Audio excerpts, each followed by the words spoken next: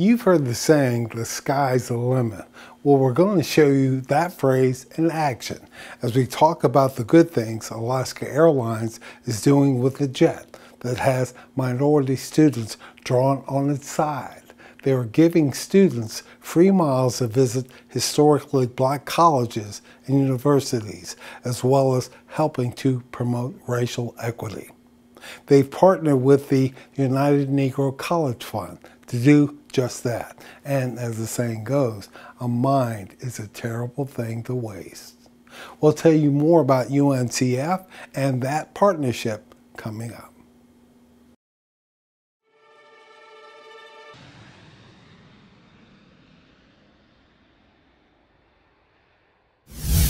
James Thomas, first of all, thank you very much for being with us.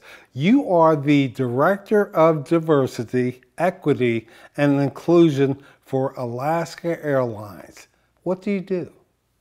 Wow, that's a pretty loaded question, Mark. I think the easiest way I explain to people, I think what just diversity practitioners do in general, is we try to make sure that as we think across the organization and the business, anything that touches people, and those are generally in two different groups, they're your employees, and for most companies, they're your guests or your consumers. How do we ensure that the things that touch those individuals are equitable, that they're fair, that they're inclusive, and that everybody feels like they can see themselves represented in those things, and can feel a sense of belonging with that brand or organization. And so here at Alaska, for our employees, I want to make this a great place where employees feel like they can come to work every day and do their best work.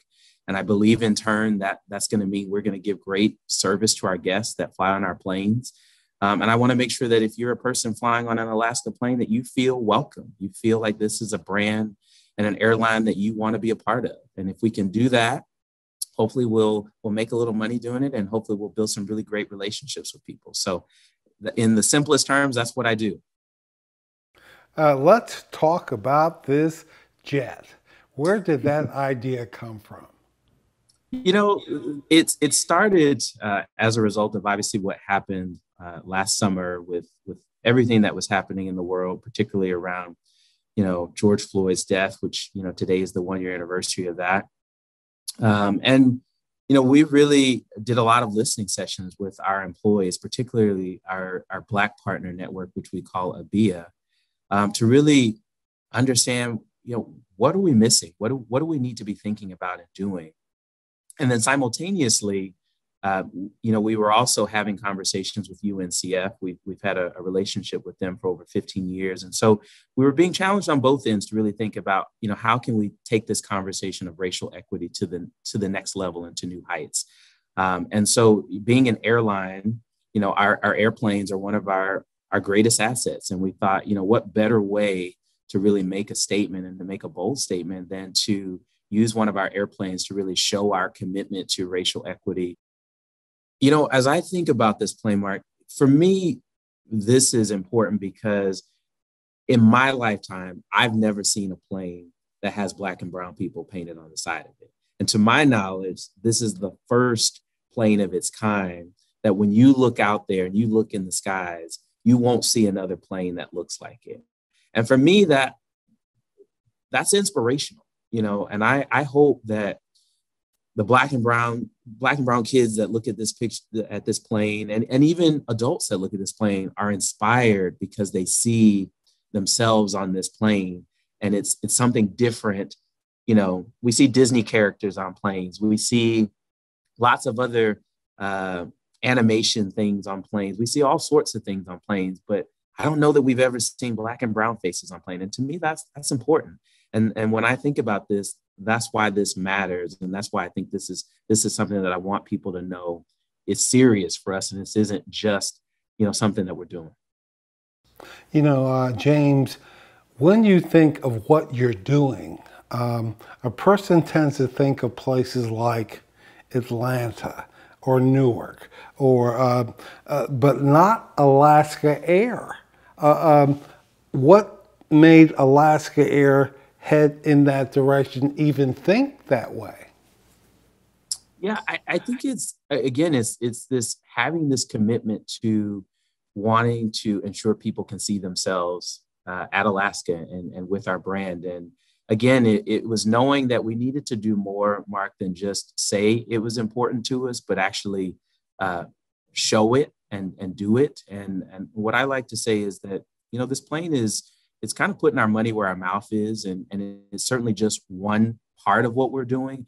Um, but it's a big statement, and I think we want people to look at this plane and see themselves represented in it, because I believe representation matters. And we want people to know that this is not something that's going away. This plane is going to be in our line of service for 10 years. So we want people to know that this is something we're serious about. This is something that's not going away. This is something we're going to continue to do. And we want people to be able to see themselves represented in this plane. The plane has quotes from Martin Luther King, Nelson Mandela, Maya Angelou. Why them?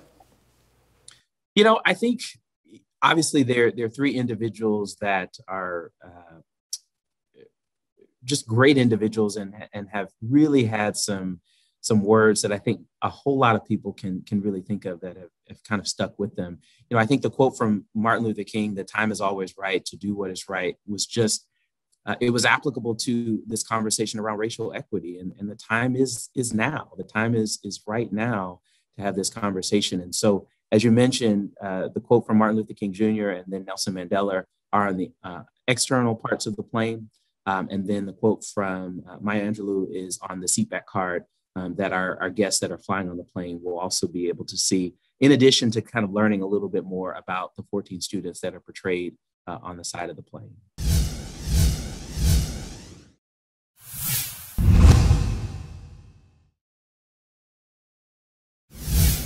You mentioned being partnered with the United Negro College Fund. From their end, what do they bring to the table? I think, again, we've had this long-standing partnership with them for over 15 years. And, we really wanted to highlight, that relationship specifically with them and the great work that they're doing to kind of help underrepresented young people become productive college graduates. And so we thought, what a great way to be able to spotlight this partnership with them and highlight that relationship with them on the plane. What we're going to be doing over the next 10 years is we're going to be donating 1 million miles to UNCF each year to help fly students to do college tours at historically Black colleges and universities. And so, it's really great to partner with the biggest, educational organization that's doing this work around young people and particularly young people of color. So it felt like just a really great fit to amplify this relationship with them. What did you do before Alaska Air?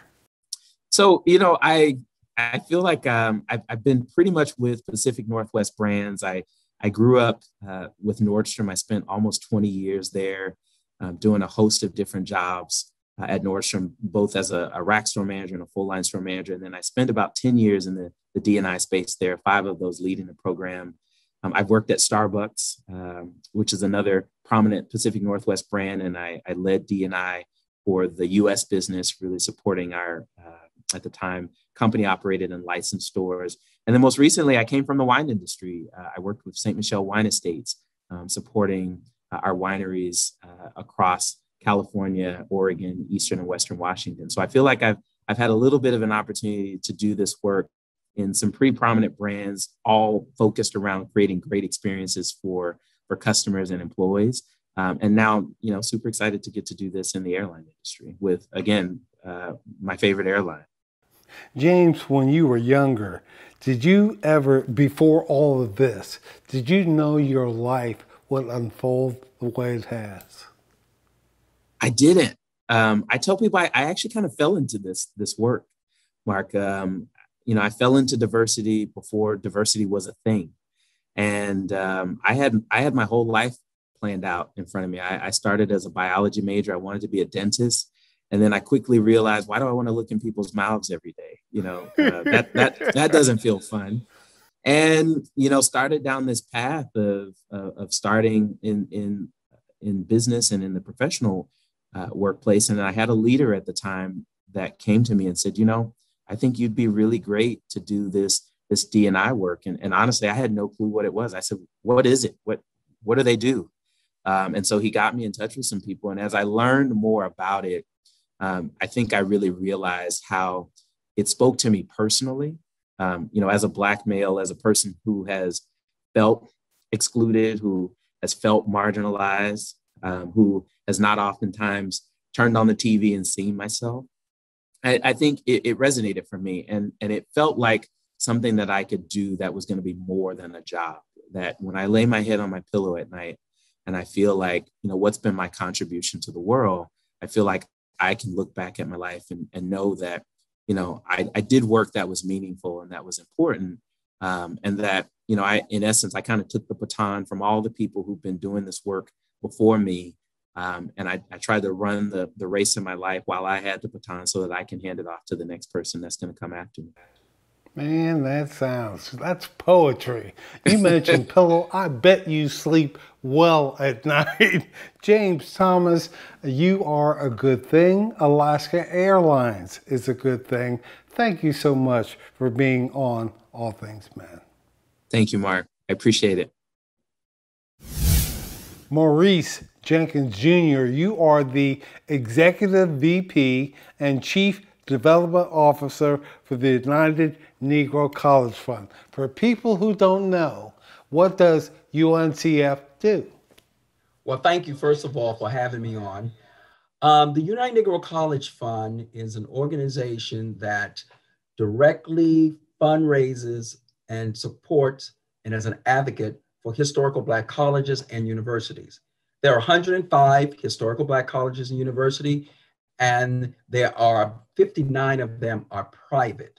We support the 37 members of the UNCF family that we support in raising money for scholarships, unrestricted and restricted money for them with their programs, as well as any of the other needs that they have for their institution. So that's what we do. We've been around since 1944. We were founded by Dr. Frederick D. Patterson, and Frederick D. Patterson was the president of Tuskegee University. It was called then Tuskegee Institute, but Tuskegee University, and along with 27 other colleges and universities joined him. And we became the voice for fundraising for those member institutions. And so that's what the United Negro College Fund is. Why did you decide to partner with Alaska Airlines? Oh man, that's a no-brainer for us.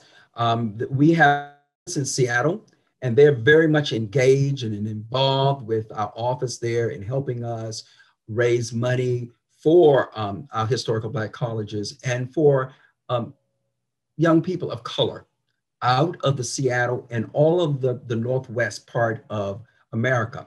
And so they sponsor many of our activities. They're involved with us with those. And so they're on our leadership council. They manage and work with us into our portfolio project, as well as they have other going on. So it was an easy win for us. They came to us and said, we want to help. What can we do? And they are a partner. They are actually one of our partners, and we just love the work that they do and how they've been such a big supporter of the United Negro College Fund and historical Black colleges and universities. What are Lift Miles? The Miles is a program that, they just agreed to do 100,000 miles to give to UNCF for the next 10 years per year. And those miles help students go to college fairs, go to summits. We have a program, that innovative summit program that's in Silicon Valley, and they provide transportation to and from that particular summit. There are other, they give scholarships through Miles where they have the young people can go from Seattle to their chosen school. And that will be the transportation there and the transportation back to and from school. They also, if there's an emergency and need to come home, they provide that. So it's just a wonderful program, and especially for our young people, that one of the major expenses that they will have, especially if they're coming out of the Seattle area or Northwest area and going to the historical Black colleges, because as you well know, most of the historical Black colleges and universities are located in the southern part of America. Maurice, I kind of hit on this before, but if there is someone of color in high school who can't afford to go to college, but they want to get a scholarship through the pairing of Alaska Air and UNCF, what do they do? Well, we run 400 scholarships, programs and initiatives, but we generate, probably in a given year, we give out 1,000 scholarships to young men and women who was in need. That does not even scratch the actual surface of what's really needed. We receive about 125,000 applicants a year of individuals who need financial assistance. And almost 90% of our young people who attend our historical Black colleges and universities have some type of financial assistance. So if a young person out of Seattle, for an example, where Alaskan Airline is headquartered, and they would like to get a Alaskan Airlines scholarship, then they will go online, and all of our scholarships are available through uncf.org. You go on and you look under scholarships, and they will go do the search that they need to do to find the scholarships that they're eligible for, and go from there. But everyone can, and all of them have the various criteria that they require for those scholarships, and then that's what. Now, that project that I was telling you about, portfolio project, that's what it does. It helps those young people find scholarships. And one of the ones that they definitely have an opportunity to apply for is certainly the Alaskan Airlines. Maurice, on a different note, you and I are brothers. We both went to the University of Maryland. How'd that happen for you? How did that happen to me? You're from Maryland. I'm from Washington, D.C. And I started out, I'm from Washington, and I went to high school there and everything. And I started out at Howard University. And I tell you, it didn't work out for me. So my mom, in the sense that it didn't work, because I focus, because I was right there from DC. And so my mom said, you can't go far, but you're gonna have to come out of there. You're gonna need to finish on time. So I wound up at the University of Maryland. Now, if you remember the time period, and I went to school in the late 70s. So what that meant was there was a lot of scholarships out there for minorities to go to majority institutions. So had scholarships and things that were offered to me. And so that's what I decided to do. And so that's where I wound up. And it was an incredible experience. I made the best of it, being the president of student government, all the things that I wanted to do, I did do it there. And it was just incredible. And so here I am. Years later. Go Terps. Go Terps. Go Terps, Maurice right. Jenkins Jr., the Executive Vice President and Chief Development Officer for the United Negro College Fund. Thank you so much for being with us, and all the best, my friend. Thank you. Don't forget, a mind is a terrible thing to waste, but a wonderful thing to invest in. Thank you.